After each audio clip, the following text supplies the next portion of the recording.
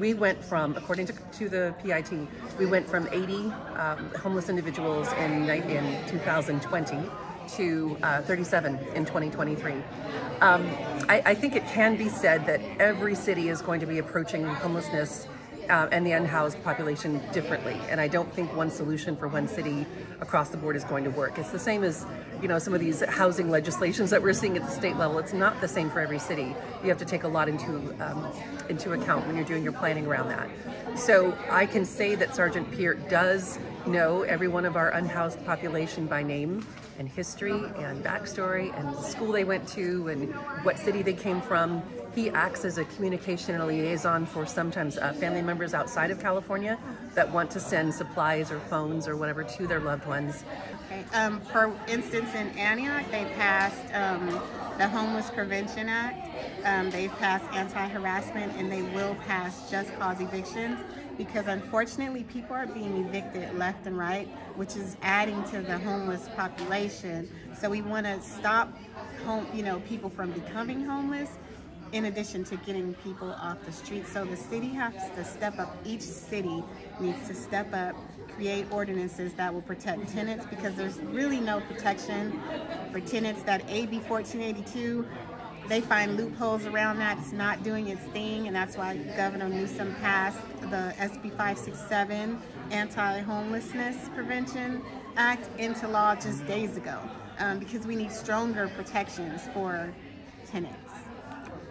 In Brentwood, we do have a pretty strong affordable housing program.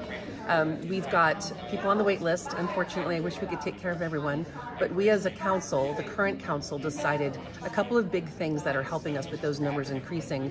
And one of them is that we got rid of in lieu fees, which basically means that a developer coming into our city and building a development of housing is not able to anymore buy their way out of building affordable housing.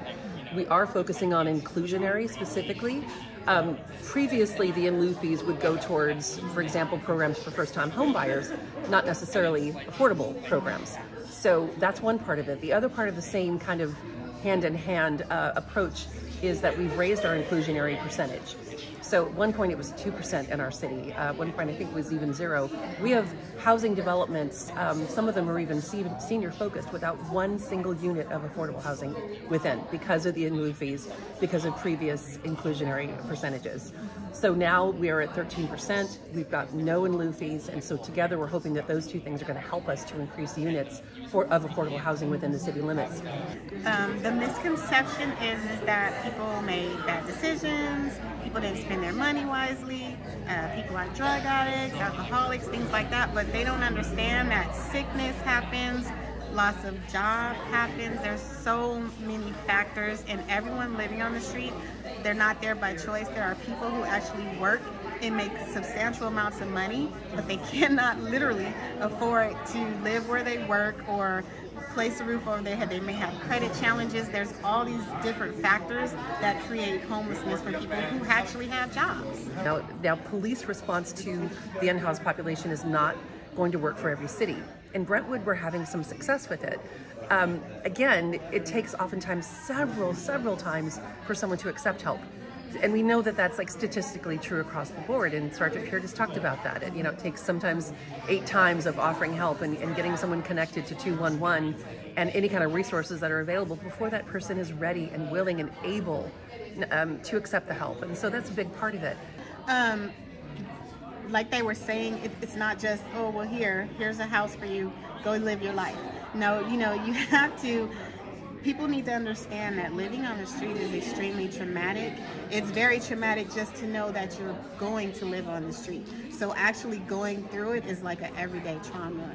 So people need to heal, people need counseling, people need help. They need all kinds of things to acclimate them back into being into the normal life that they once had.